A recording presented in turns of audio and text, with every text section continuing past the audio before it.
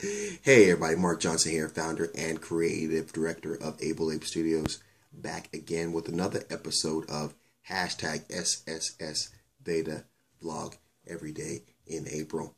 I believe it's day 15, so we're halfway there, and that kind of coincides with today's question of the day, which is, being that we're halfway there, 15 days in, what have you learned about being a vlogger, in the sense that you're doing it every day, that kind of thing.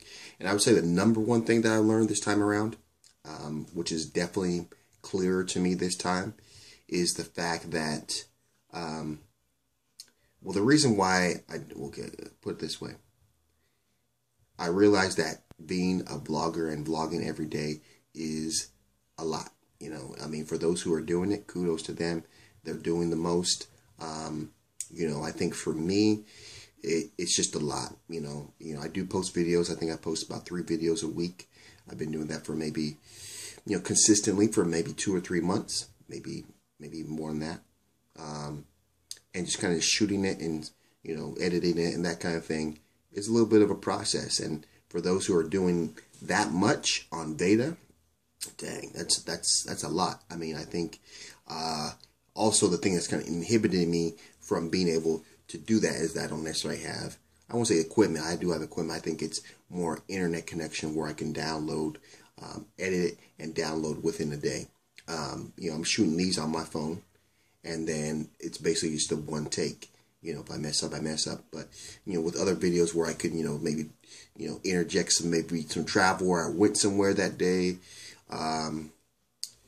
and edit it and, shoot it and stuff like that, it would just be too much. I mean, the videos that I do post on a regular basis on my regular channel, I usually upload those to YouTube overnight. So, I edit it during the day, whenever I shoot it, but I edit it and then upload overnight. And sometimes it's still not even completely uploaded. So, I mean, just to kind of think about that, the logistics of trying to do that on the Veda, vlogging every day. I mean, I would need a much faster connection to be able to do that kind of regularly, without a whole lot of hassle.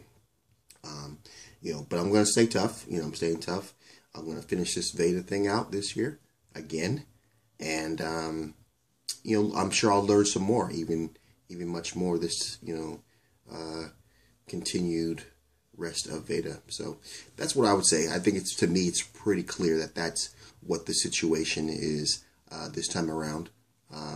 In past situations where I did Veda, I didn't have as much equipment. I didn't even have, the editing, or iMovie. I didn't even have iMovie at that time. So I was basically, using the phone, one shot, no edits, and then posting up, because you can just post it up through your phone. And then I'd make my thumbnails on my computer, and I can just do that pretty easy, and then just send it to email, and I can just pick it up. So yeah, I mean, it's pretty clear this time around, and it's okay. I've been able to kind of post as I post on my YouTube channel. Like I said, I've been pretty consistent within the last 2 to 3 months for sure.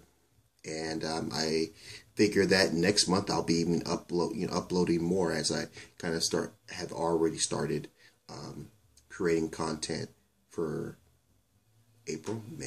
May. So I'm looking forward to continuing this thing and finishing out strong.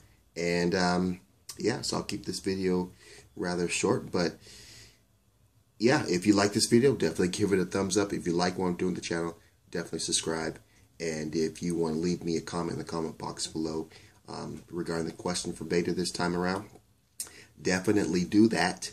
And yeah, like we always do this time, have a blessed day. See you on the flip side. Let's go. Halfway.